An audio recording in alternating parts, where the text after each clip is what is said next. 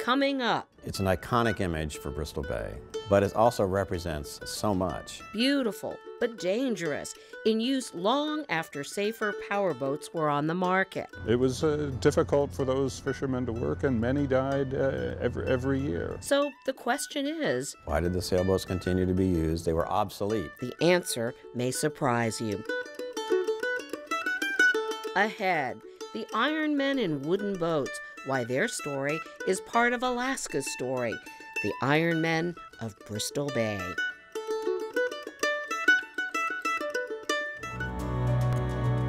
Alaska, where there are old triumphs, but also new frontiers, with challenges as great as the state itself, but a belief that the best is yet to come, bringing you the faces, the places, and the spirit of the last frontier.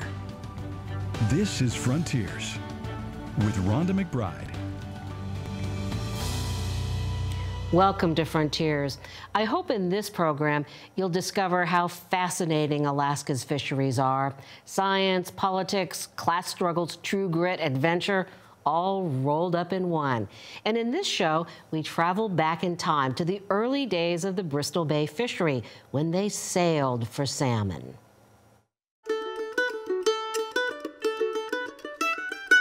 Once, there were thousands of these boats in Bristol Bay, called double-enders because the front and back of the boat had the same shape. Now, you can only find a few, like this one on display in Port Allsworth. And here we have the Santa Maria stove. That was a coal burning. The Italian fishermen favored that. This double-ender sailed for the Libby cannery. Back then, fishermen would stay out in the bay for a whole week before they delivered their salmon. And this is a foxhole. This is where the men would sleep. Historians like John Branson have tried to salvage the history of these boats. To learn more, he directed us to Tim Troll. It's an iconic image for Bristol Bay, who collaborated with history buffs like himself to put together this book, Sailing for Salmon. The last sailboats were probably fishing in 1954, maybe. There were a few still out there. The sailboat had a long run in Bristol Bay from 1884 to 1951, more than 60 years. Along with the double-enders came big sailing ships full of immigrants from all over the world who had fishing in the blood. It's the boat that started the commercial fishery. But the story beyond the boat is, why did it last so long? That is the big question. Why did the sailboats continue to be used? They were obsolete for at least the last 35 years of their history. Elsewhere in the nation, motorized boats were on scene in the 1920s, but the federal government banned their use in the Bristol Bay fishery until 1951. And it's through that boat you kind of see that story, because in essence, many fishermen were little more than indentured servants. And there wasn't much they could do about it other than accept their lot. It was what we call the lament of the Italian fishermen, and you can just imagine this, we pull it a net to make it a mun, to buy it a bread, to get it a strength, to pull it a net. I mean, it just sort of describes life, doesn't it? We work to get the strength to continue working. At the whim of tides and winds, it was hard for sailboats to move easily across the bay, but motorboats would have given them the ability to go from cannery to cannery and ask for better prices. It kept the fishermen under control, and as some would probably snidely say, well, it was cheaper to replace an Italian fisherman than it was to replace a boat. It also would have been expensive for the canneries to convert their sailing fleet to boats with engines, so they lobbied hard in Washington, D.C. to keep the ban on motorized fishing boats.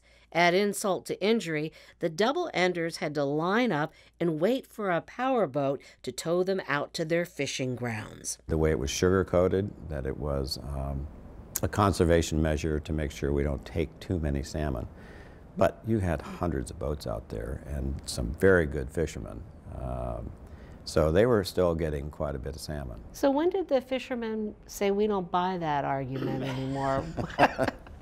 They're not that dumb, I don't think. No, they're not that dumb. two major things happened that sort of did the flip in Bristol Bay and sort of began to shake up at least the power, that kind of power that the canneries had. The first was World War II, which sent fishermen off to a war that was highly mechanized. I mean, tanks and iron ships and everything, and then here we are, we're going to come back and fish in these sailboats. Then came something completely unexpected. There is one event, we call it the Bloody 5th of July of 1948. The Bloody 5th of July.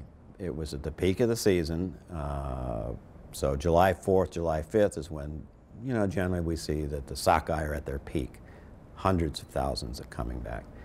And so it was just at the peak, when the sailboats are all out in the bay, a big storm comes out of the southwest. Troll says the boats were stranded on sandbars, some flipped over, and at least 5 fishermen drowned. It was such a traumatic event for fishermen who felt this is ridiculous.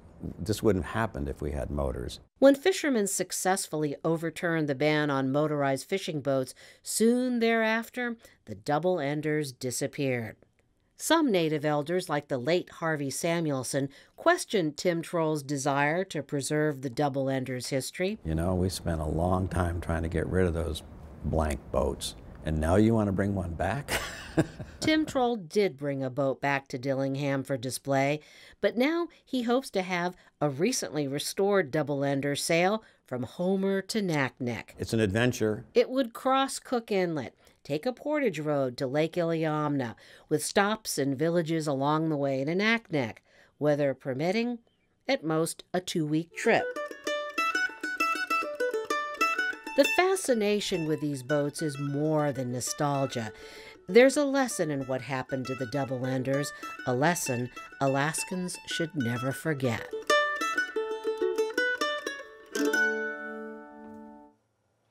World War II created a labor shortage, which brought more Alaska Natives into the fishery, which helped bring momentum to the fight to end the sailboat era. But take note of this. Come next summer, a rare sight, a double-ender in the water. It'll take off from Homer on July 5th and is expected to arrive in Naknek in time for the community's annual Festival celebration. So, who were the men who sailed in these wooden boats? And why did they say that they were made of iron? How they earned that reputation when we come back.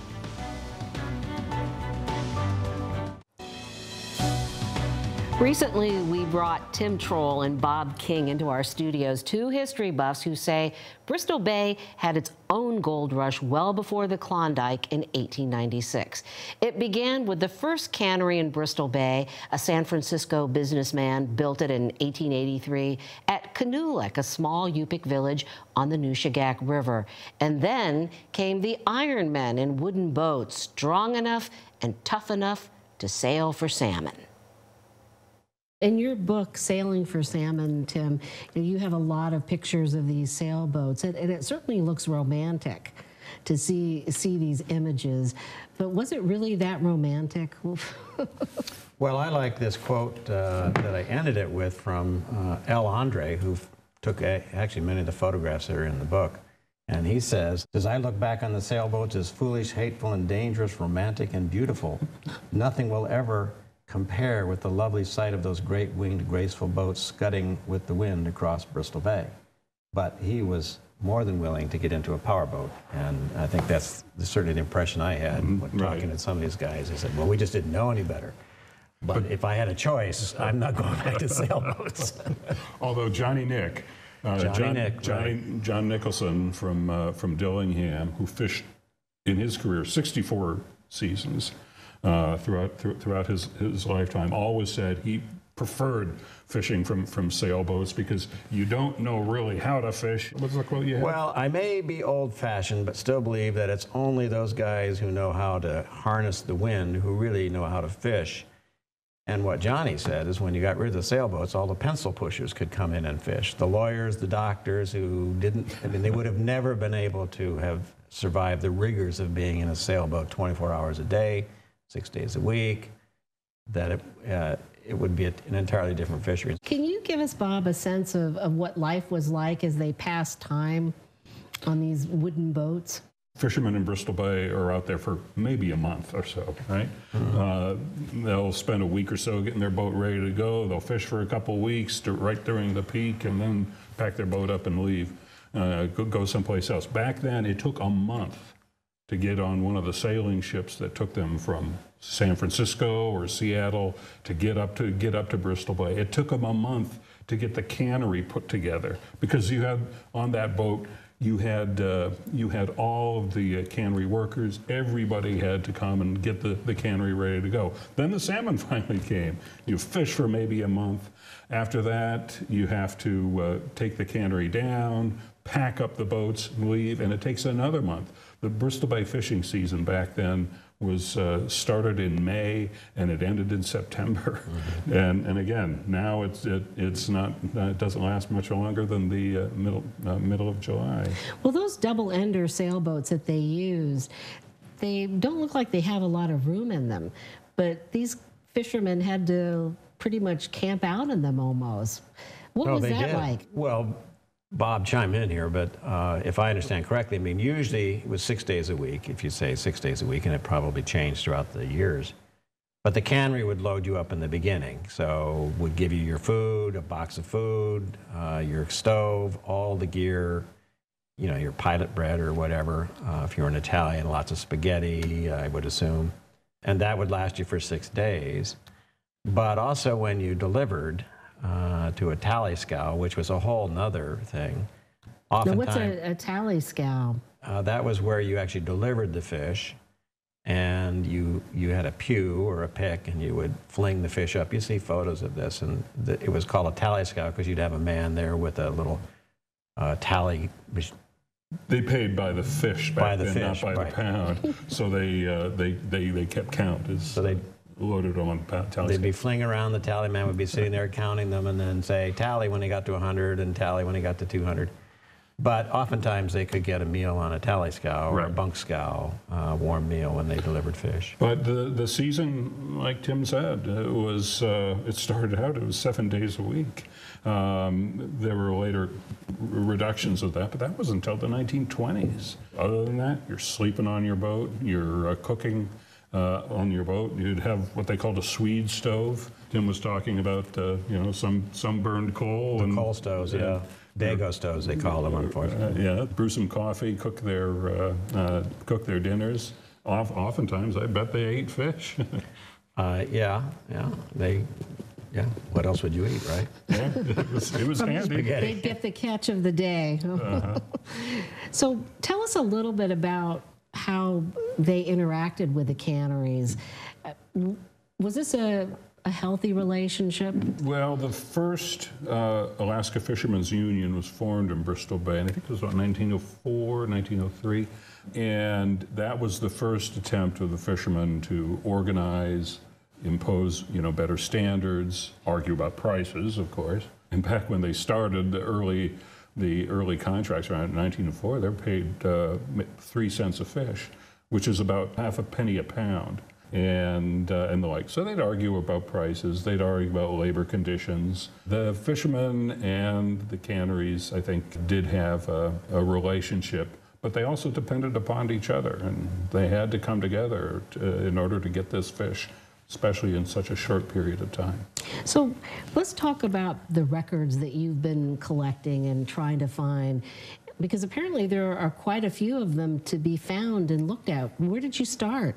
There are lots of different sources, records in the National Archives, records down in San Francisco at the Maritime Museum. I was up recently in Bellingham, where the University Archives, there in Western Washington University, they had boxes and boxes of these records of individual fishermen from about 1904 to 1940.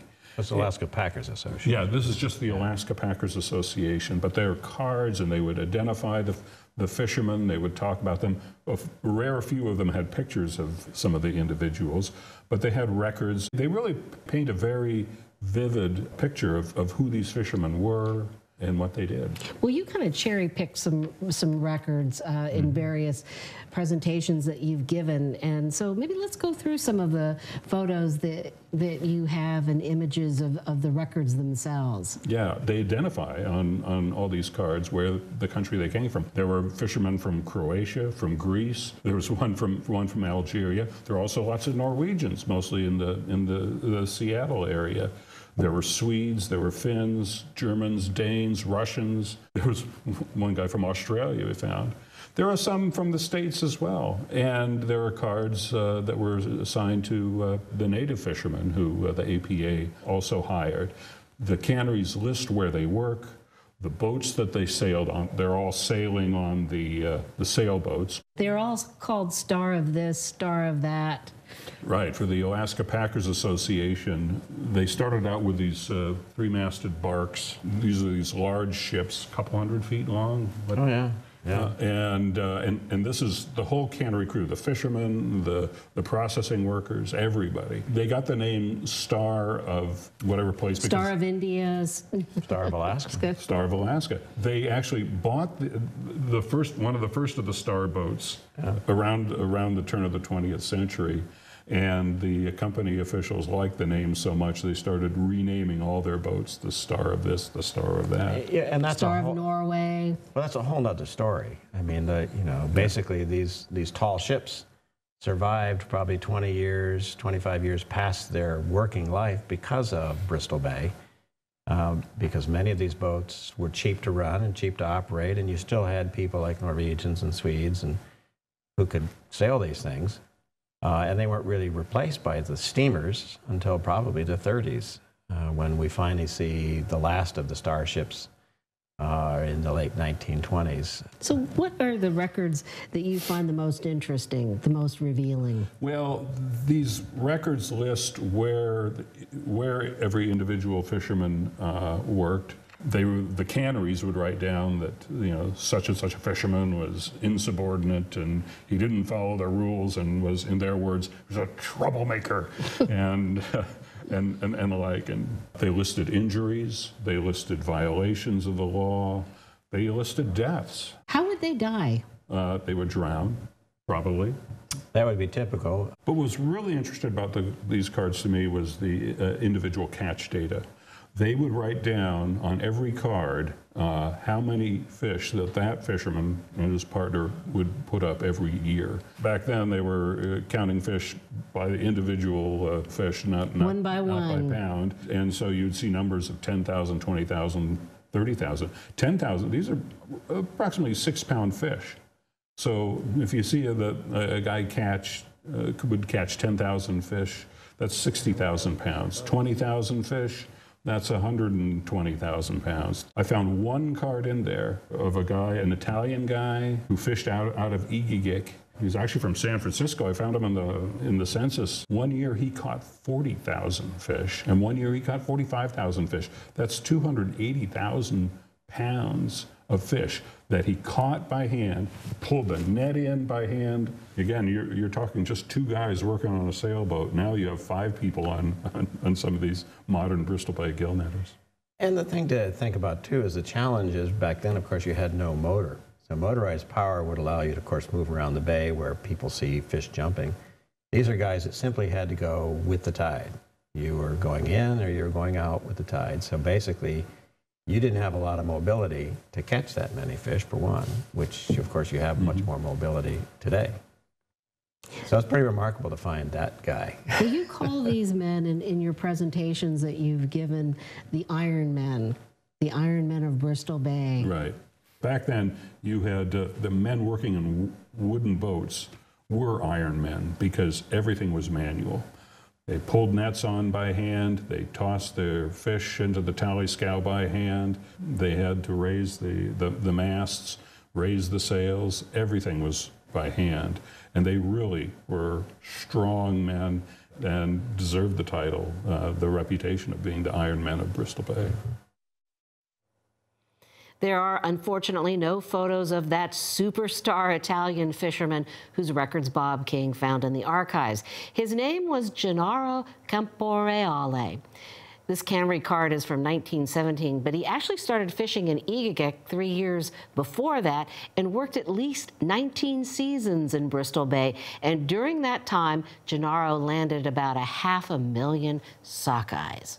Well, the canneries have a fascinating story of their own, and in a future Frontiers program, we'll take you to the old NN Cannery in South Naknek, once a bustling little city in the wilderness, now a rickety ghost town. Up next, we remember a Sitka man who followed his passion. The female is unmistakable. She's wearing her prom dress.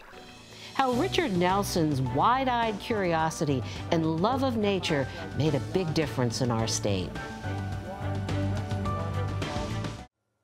Richard Nelson's voice went quiet this week. He died at the age of 77. It was a voice that brightened the airwaves on public radio in Sitka, where he enthusiastically shared his love of nature. On his website, encountersnorth.org, he is featured in videos like this one. What we have here in this pool is a group of chum salmon. They're also called dog salmon in Alaska. Right here, a number of pairs of chum salmon have got themselves arranged ready for spawning. The female is unmistakable. She's wearing her prom dress. A prom dress on. Liz McKenzie, Richard Nelson's longtime creative collaborator, says that she will continue to post new material on his website, encountersnorth.org, where you can also find Nelson's archive of stories and get a shot of his boundless enthusiasm. And there will soon be information on the website about how you can help Nelson's colleagues carry on his work. Well, joining us now, Rick Steiner, a friend of Richard Nelson's, to share a few memories. What are some of your favorite? Well, you know, Richard Nelson was a real cultural treasure for Alaska in many ways. And I knew him, first met him about 40 years ago, and he was sort of a colleague and a mentor to me when I was moving out to Northwest Alaska. And you're a biologist. I'm a biologist. I was moving to Northwest Alaska. He helped me understand the cultural context that I was moving into and that I would be working within. And you know, his legacy is sort of as a communicator between worlds. He understood the depth and wisdom of Alaska Native subsistence culture 50 years ago and communicated that to the Western scientific world and the public brilliantly. And I think that's a lot of where this current concept of traditional ecological knowledge in government policy came from. And then he evolved into a communicator of the beauties and wonders, these childlike wonders of the natural world to the public, and those two legacies are profound. All right. Well, I want to thank you very much, Rick Steiner. Wish we had more time to hear more about. He will be missed. A man who will indeed be missed. Well, before we leave you, some words of thanks to the Alaska Moving Image Preservation Association and the Film Archives at the University of Alaska Fairbanks for use of their footage. And we also want to thank the Luzak Library for use of the Ann Stevens Room, one of Anchorage's hidden gems. And thank you for joining us. We'll see you next week.